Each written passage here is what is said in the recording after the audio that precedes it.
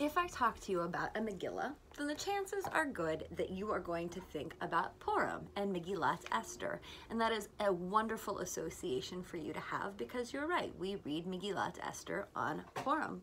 But Esther is one of 5 Megillot that can be found in the Tanakh or the Hebrew Bible. Tanakh is an acronym, stands for Torah, Nevi'im, and Ketuvim. So Torah, the first 5 books of the Bible. Nevi'im are the prophets, so often we associate those with the Haftarot, and you've heard of some of the sections of prophets, whether that's Joshua, 1st and 2nd Samuel, 1st and 2nd Kings, or even some of the books with the prophets in them by name. So for example, Hosea or Amos or Micah or Joel, even Ezekiel potentially, and there are some more obscure names, Obadiah, Hezekiah, they're good names. Then, as we continue into Ketuvim, or writings, we're going to come across books like Psalms, Proverbs, Job. Well, 5 of those are technically Megillot. They are standalone scrolls. And rather than reading them on a standard Shabbat, as we would a Torah reading or a Haftarah reading, they are often associated with holidays. So, for example, we read Ecclesiastes or Kohelet during Sukkot. Esther, you know, is for Purim. Song of Songs or Shir HaShirim, Passover. Hold that thought. Ruth is for Shavuot, and Lamentations or Eicha we read for Tisha B'Av, or the mourning holiday that happens in the summertime. But today I want to talk about Shir HaShirim, or Song of Songs. This is a love song. It is a long love song, and if you read it, then you'll get the feeling that it is between romantic love between a man and a woman.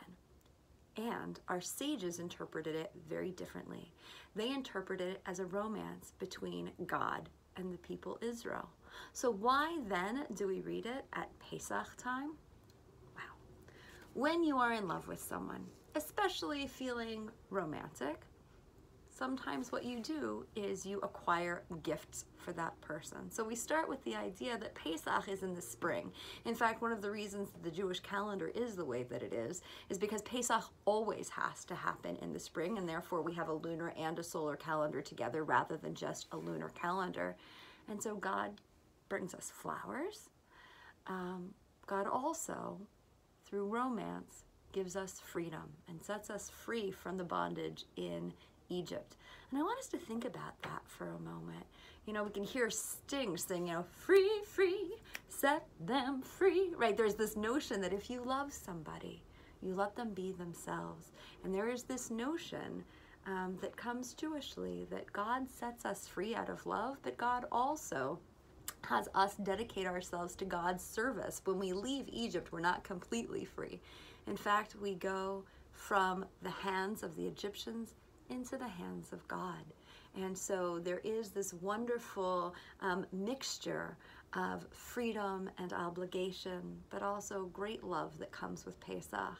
And I hope that as the seasons turn to spring, that you find love poetry, whether it is in Tanakh or whether it is the love poetry in your own life, and you remind those whom you love how important that love is every day of the year, but especially at this time of the year. Chag Pesach Sameach.